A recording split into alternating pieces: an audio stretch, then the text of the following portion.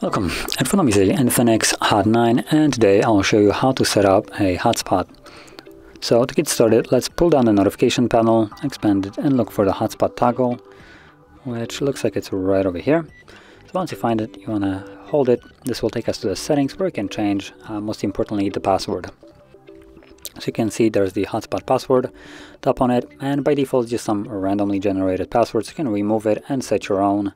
It needs to have 8 characters in length, at which point you can tap on OK to confirm it. And apart from that, you also have the hotspot name. You can change it or keep it as it is. It's just going to be the name that you're going to be looking for.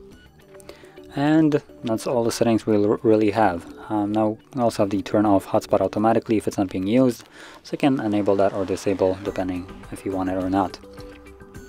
And from there we can just leave it and go back to the toggle right here. Simply tap on it to turn it on, and now you can connect to your hotspot.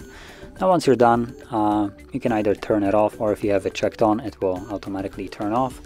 So just kind of remember, if you disabled that option, make sure you turn it off yourself, otherwise it will be using your battery for no reason.